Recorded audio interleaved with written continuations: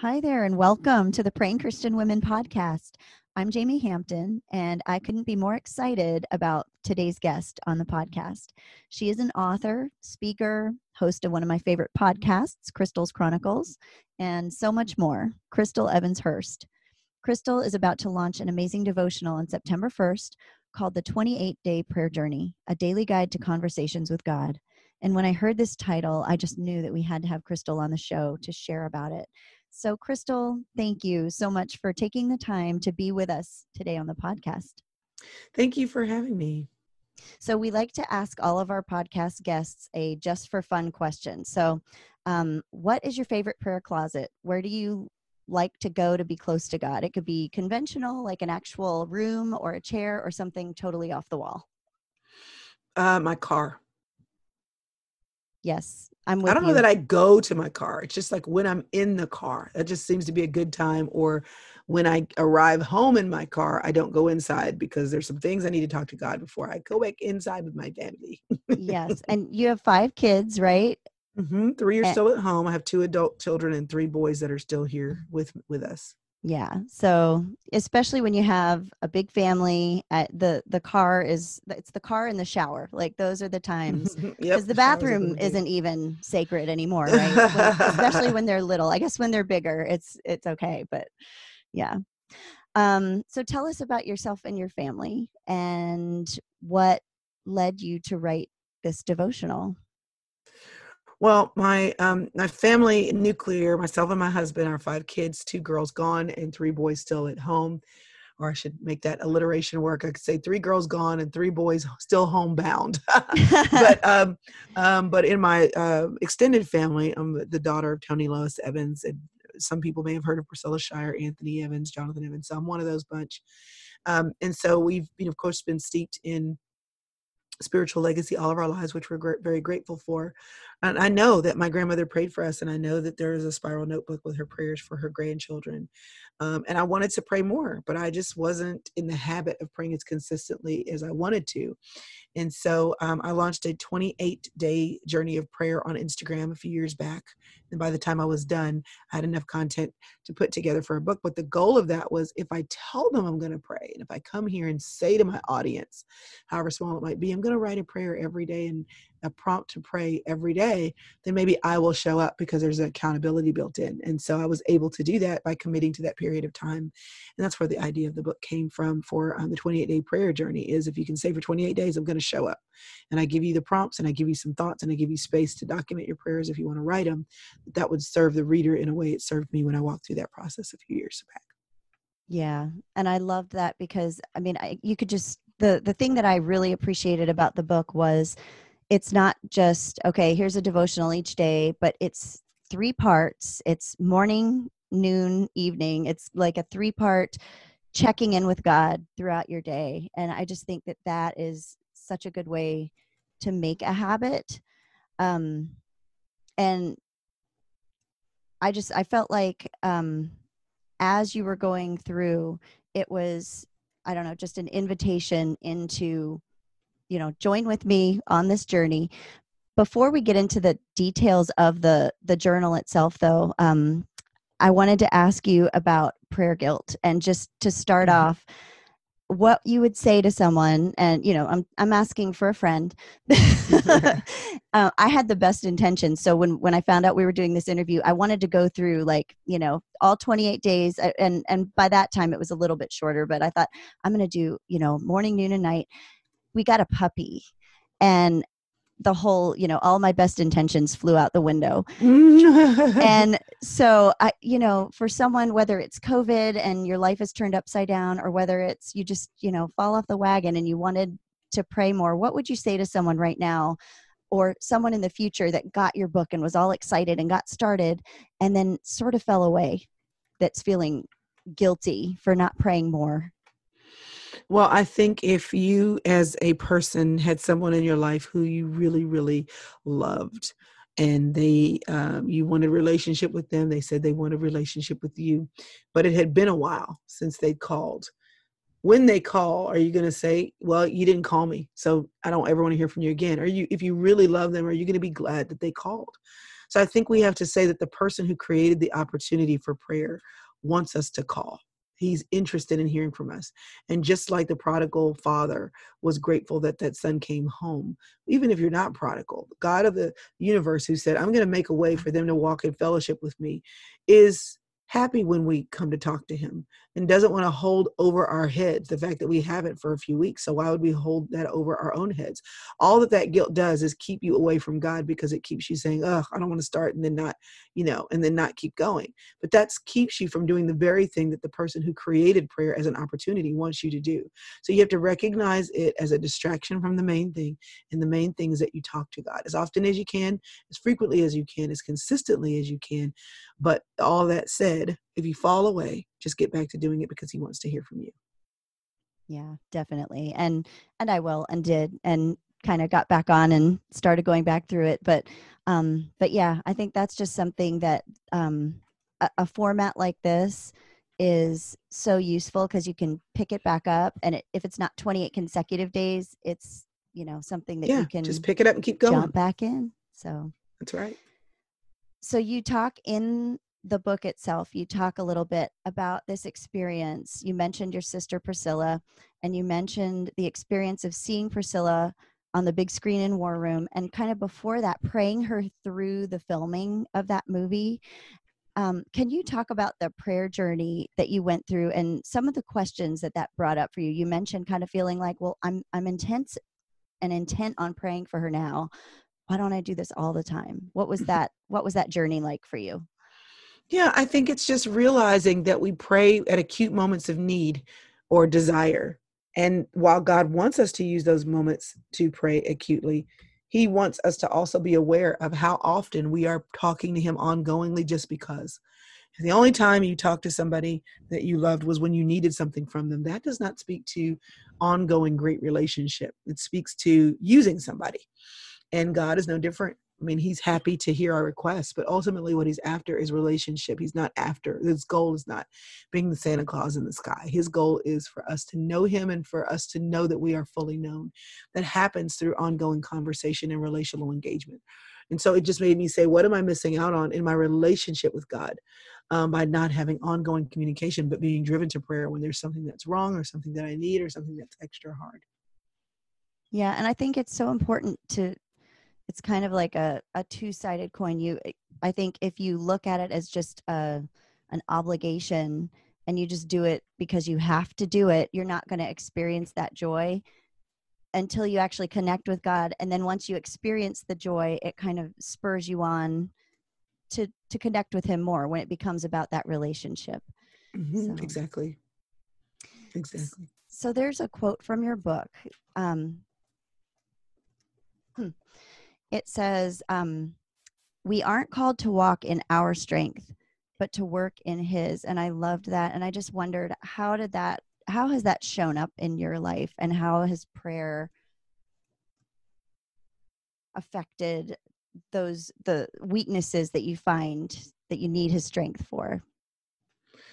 Well, I think it just gives me somewhere to go. I mean, I'm not just left to cry and be upset and then have no resolve, but there's a place that I can go where God can answer, but he can calm, he can bring peace, he can bring clarity, he can bring change. But unless I go, that doesn't happen. So it's just, and again, it's also just relationally, just saying, God, hey, I had a bad day. It's been a bad week. It's been a bad year.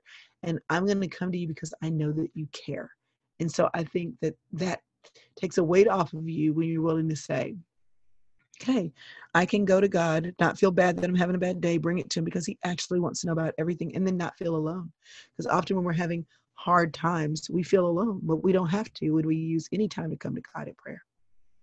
Yeah, and I think Satan will use that isolation to trap us, and in our feelings of inadequacy, and want us to feel like nobody understands. And with a relationship with God, you always have somebody that understands, and someone that can That's right. you know be there Mm-hmm. even when people can't be there in the way that you need them to be.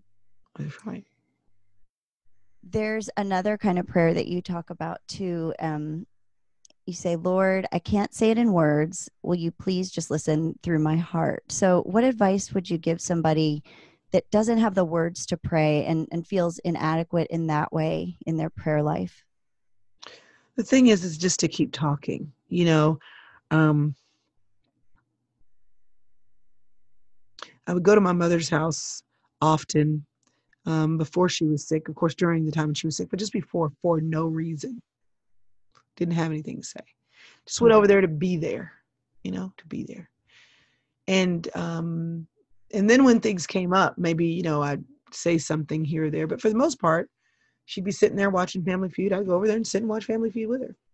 And I think that we have to give credence to the fact that God is more powerful than we are. He's not like us. The Holy Spirit can translate what we say and what we'd like to say, how we don't know what to say, but showing up to communicate, even if we don't know how to communicate the deeper things, to be able to know that the Holy Spirit can do that, and us showing up, that's the key. So sometimes with my mother, there would be times where we didn't plan on saying anything deep or talking about anything deep, but because I was there, I got the communication. Oftentimes with God, we will shy away if these prayer experiences, these prayer moments don't seem life-altering, life-changing, something, the fireworks aren't happening. But what if you showing up is the first step in getting some things communicated to you, or having things bubble up in you to communicate to God that you wouldn't even think of if you just weren't in his presence? And that's a part of that waking up in the morning and not starting your day until you say, hey, the day is yours, God. I yield my day to you before I even start. What's going on that you need me to know about today? I know what I had planned, but what do you have planned? Or showing up to God and saying, listen, I don't even know what to say. All I know is I want to be with you. I want to spend time with you, but you need to know I'm anxious and I don't even know about what. What if showing up and just sitting in silence with God is one of the ways that the Holy Spirit can share with you spiritually what's going on? There have been major revelations that only come when we make space for God to download them. It's like after reading his word and you read it, you did the Bible study, but what if he needs space to cause the full realization of what that scripture, how it should take life in your life, if just having silence in prayer, because prayer can be a two-way conversation, that being silent and waiting for God to speak through his word, through the conviction in your heart by the power of the Holy Spirit, to say that in those moments, the hard ones, the easy ones, the ones I have no words for, that he can translate what I can't even say, or use the moment that I'm still to download what I didn't even know that I needed to know. Yeah. And we're not used to white space either. I mean, making just silence in our this day and age isn't an option. Every moment is packed with, if you have a spare moment, you're looking on your phone to check your email or checking the news, or, and so with God, I think we have to train ourselves to listen. And yeah. And I mean, I've thought about that, if you don't have the words, let the Holy Spirit take your words to God, but we can't forget that listening. I love that, the way that you put that about downloading, what God has to say to us. I think that's so important. And I think it can be a gift to not have the words sometimes, because it makes us stop. Yes. That's right.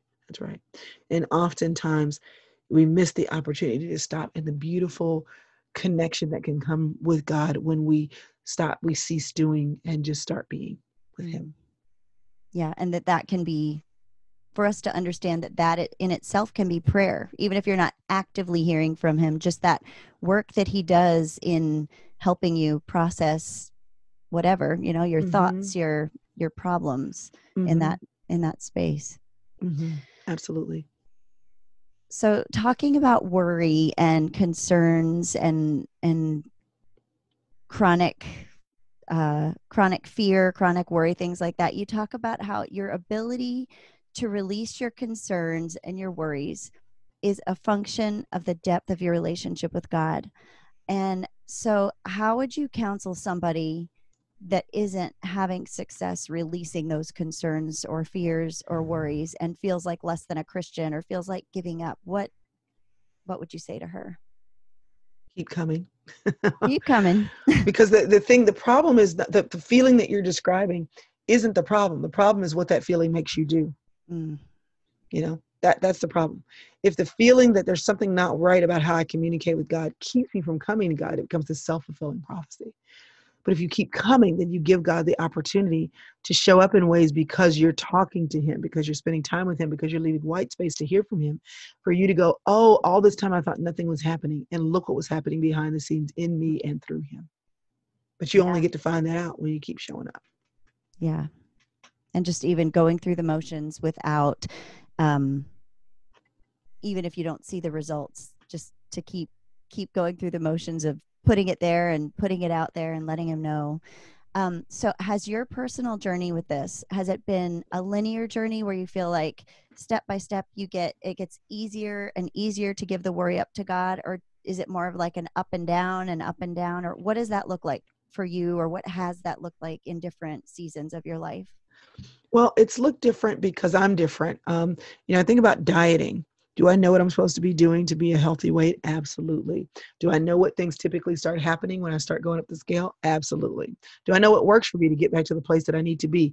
Absolutely. What has grown in me is not that I wasn't aware of my different seasons with food. What has grown about me is my awareness as the seasons change so that I can self-correct before I go too far. And so Mm-hmm. I think with prayer, it's the same thing. You have to know what your rhythms are with prayer. And there are rhythms. There are going to be times when you get really busy or things are good, and we're motivated to pray when things are bad often. And so you say, oh, wait, like here's my plumb line. And what is your plumb line? Like, so for many of us, when we talk about weight, it's a scale, right? Or it's a size. So what's my plumb line? How do I know when I'm where I'm supposed to be with God?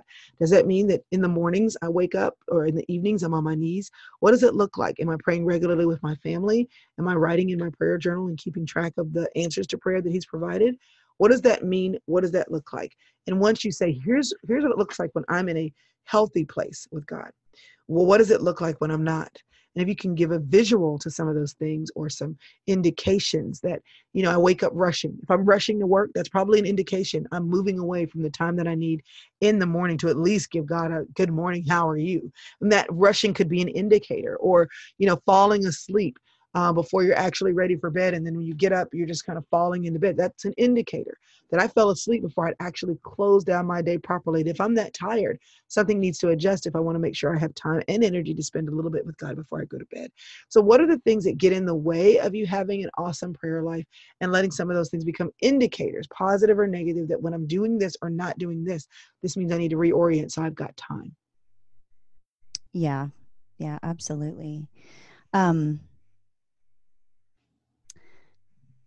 when you talked in the book about when you're feeling overwhelmed about the big picture of things, because I know that a lot of people right now just feel kind of overwhelmed with a lot of the uncertainty of just life in general. Um, when you feel overwhelmed by the big picture and seeking God's will for you, and I know that I've been here, in the book you talk about focusing on your next step and just what he wants from you today. Um, what does that look like for someone that is looking for maybe guidance for the big picture of their life, or facing uncertainties about really big things? How do you personally go about seeking God's next step in your life when things are overwhelming? How do you bring it back, and what are the actual practical steps you go through to ask for Sure. that and find it? Well, the overarching principle is to do what you can with what you have. And to go with the light that he's given until he gives you more light or more clear instructions. And I think for all of us, we know what the right thing is to do right now. Right now. Now, we may not know the bigger answer for that. Like for example, something horrible. Okay, I'm in a really, really difficult marriage. I'm not even sure if what I'm experiencing is abuse or not. I'm not even sure. But I know something's not quite right. Okay, what do I do? Lord God, how do I want to honor you with the choices that I make. I understand that you hate divorce. I understand that but I'm in a really tough scenario and I don't really know what to do. Okay, but if today something happened that made you frightened, and not anything overt, but just covertly, that made you frightened for your well-being, even though you don't know the bigger picture answer, you may know that right now that means you need to change locations. You know what I'm saying? Hmm. Or another example would be, I know that I'm supposed to write a book. I don't even know what I'm supposed to write the book about. I just know I'm supposed to write, and I've been praying about this, asking God for direction. What is my next step? I don't really know as it relates to writing this book. But what you can know, that has he given you the ability to write? Do you struggle to write? Okay, I know I'm supposed to write a book. I don't know about what, but I can still journal every day as an act of honor to the gift that he's asked me to give to this world until I know what it's supposed to be about. Or I feel like I'm supposed to write a book, but I'm a horrible writer. What do I do? What do I do? Well, until he tells you what to write about and when to write it, you can work on your writing skills, take a class, take coaching. So I think that even in bigger picture decisions, when we say, what does God want me to do? If we know the direction that he wants us to head in, or just generally even deciding about a fork in the road, we can at least take one step in honor of what we do know, what we do know. That's good. That's really good advice. Could you, I have a couple of other things I want to talk about other than the book before we sign off, but I want to save that so we kind of end with book stuff. But before we do that, I saw a YouTube video of your dad that you shared and that your sister Priscilla shared. And I just have to talk about it just in light of the events surrounding George Floyd's death, Ahmaud Arbery, and just the racial tensions that our nation is seeing right now. I just really wanted to talk for a moment about this video that you put out that I thought was just this, for me as a white American, being able to see this window into the talk that your dad, Tony Evans, had with his kids, his grandkids, particularly his grandsons. I just wanted to ask you, can you just tell us briefly what that talk was about? And I'm going to link, if that's okay. Can I link to it in the show notes so that people can actually watch this Sure. video? Okay. But can you just talk about what went into that talk? And was this the first talk, or was this one of many that happened between your dad and his kids and his grandkids? Well, I think there's an ongoing conversation. For example, every first Sunday we get together as a family. We pray together as a family. The kids recite scriptures, and so if there's something that is important for our family, we have that forum. I mean, all of our siblings and our the grandchildren and the nieces and the nephews, we are literally together once a month every first Sunday, and that does not even count the birthdays and the special events and all that. So there's this ongoing opportunity to have conversation. In fact, I just told my boys, write down a question for your grandfather. I said, because here's what I know, that when he's gone, there'll be things you want to know. Yeah. So every time we're together, ask him a question. And then my boys are looking at me like, are you kidding me? Like every single time. And they will not regret it. You don't understand the value of what you have until you don't have it. Mm-hmm. So every time. But the thing is as a part of this ongoing conversation with my father, with the boys, with their father, there's just opportunity as you sit around a table on a first Sunday or every evening at the dinner table to talk about the things in the news, to talk about what's happening. So it's, for us, just as a Black family, a lot of these things are ongoing conversations anyway. Mm-hmm. But, there are moments that are memorable because they're kind of like, this is a culminating moment, and we need to have some specific conversations right now. Mm-hmm. But they've been a part of ongoing conversations and ongoing cultural understandings for a long time.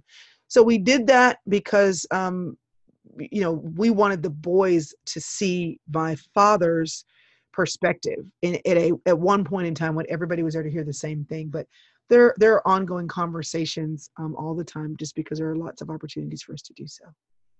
Well, and for me, growing up, when I heard the talk, it was the talk about sex. You're going to have the mm-hmm. talk with your kids.